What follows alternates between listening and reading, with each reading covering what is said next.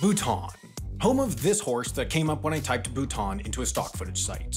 But if you fly to Bhutan to meet him, beware, landing at their one international airport is notoriously difficult. Only a laughably small number of pilots are allowed to attempt the approach. We put 24 in the title, but that's the most generous figure. Many places cite it lower, but we couldn't confirm a number before it was right or recess time, so we went with 24 to be safe. But what makes landing at Paro International Airport so hard, and how do those pilots pull it off? Let's start by walking through a chill, unremarkable approach to a chill, unremarkable airport we'll call, Hafez Airport. As you're coming in, you can see the runway from about 10 nautical miles off. Like most commercial airports these days, Hafez Airport has an instrument landing system, or ILS, that guides your approach with the help of two radio beacons. The localizer, whose signal tells you how far off the center you are in the horizontal direction, and a glide slope, which tells you the same for the vertical. There are a handful of other beep boops and tools that keep you on track, and while the ILS doesn't land the plane for you, it removes enough opportunities for pilot error that you can land at Hafez Airport in bad weather, at night, with turbulence, basically any unremarkable conditions. If you're a captain, training to land at Hafez Airport basically means reading about it. Contrast that with Paro, whose 6-step process involves training in a simulator, a classroom, and the air, plus 30 supervised takeoffs and landings. And that's if you're already a captain. If you're new to flying, getting released to fly in and out of Paro can take a year, because the approach is sort of like Hafez Airports, but with a ton of obstacles, a steeper descent, and a zigzaggy path, plus a higher elevation and the weird air that brings. Oh, also take that 10 nautical miles of runway visibility and make it 1 or 2, and then, just for spice, toss the ILS and instead rely on your eyes. You know, the things that can't decide if this is a duck or a rabbit, even though it's clearly an alien eating a sandwich.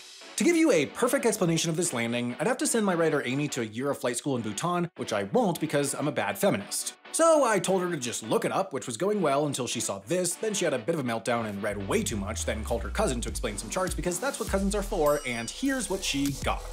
The Paro airport has a Paro approaches, which is to say you can land on its lone runway in either of these directions. That runway is just 7,431 feet long, or about 2,265 meters, which is also about how high the Paroport is above sea level. It's a little short for a typical commercial runway, and a lot short for an airport at that altitude, where planes take longer to gather enough speed for takeoff.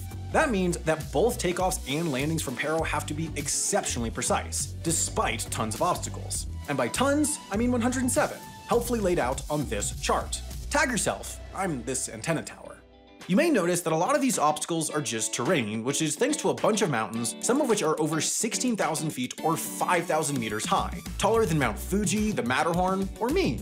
You need to do a lot of twisty-turnsy to not hit any of said mountains, which is why the approach looks like this instead of this. Each of these little star things is a waypoint, a visual cue you need to fly by at a certain altitude to know you're on the right track.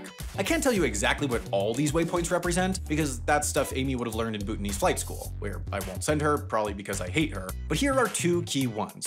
The first is here, the bridge over the confluence of Paro Chu and Thimphu Chu, which you should fly over at about 12,000 feet or 3,600 meters. From there, you descend through the valley, dodging obstacles and not flying over yellow rooftops because those are sacred sites. Eventually, you'll see this last ridgeline. You have to make a tight turn around it, and once you do, you can finally see the runway, for the roughly 30 seconds between completing the turn and touching down.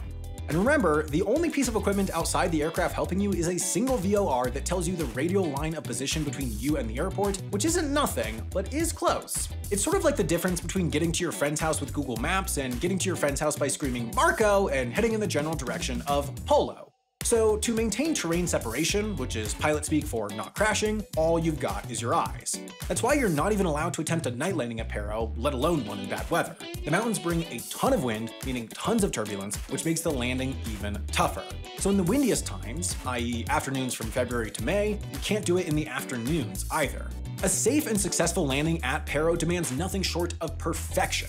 Perfect weather, perfect visibility, and a perfect pilot. It's the aviation equivalent of landing a quadruple axel, or making a croquembouche, or sealing the Declaration of Independence. Near impossible, even for the best in the game. So as small a number as it is, it's kind of amazing that even people know how to do it. And if you want to be one of those people, cool, I won't help.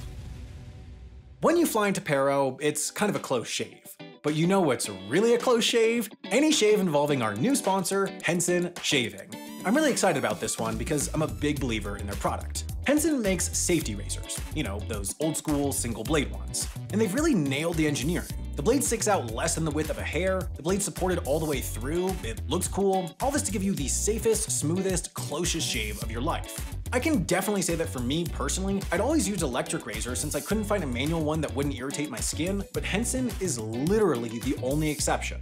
Apparently most razors don't support the blade enough, which causes them to flex and vibrate against the skin, causing irritation, but Henson's doesn't, meaning I can finally get a close shave without regretting it after. And the best part? You don't need to replace it every few weeks like those disposable plastic grocery store things. Your one Henson razor will last you for decades. You just need to replace the blades, which cost about 10 cents a pop. So while the razor is a bit of an investment up front, it starts saving you money in just a few months depending on how often you shave. So if you're ready for a better shave, go to hensonshaving.com/HAI and enter HAI at checkout to get 100 free blades with your purchase. Make sure you have both the razor and the blades in your cart to get the deal.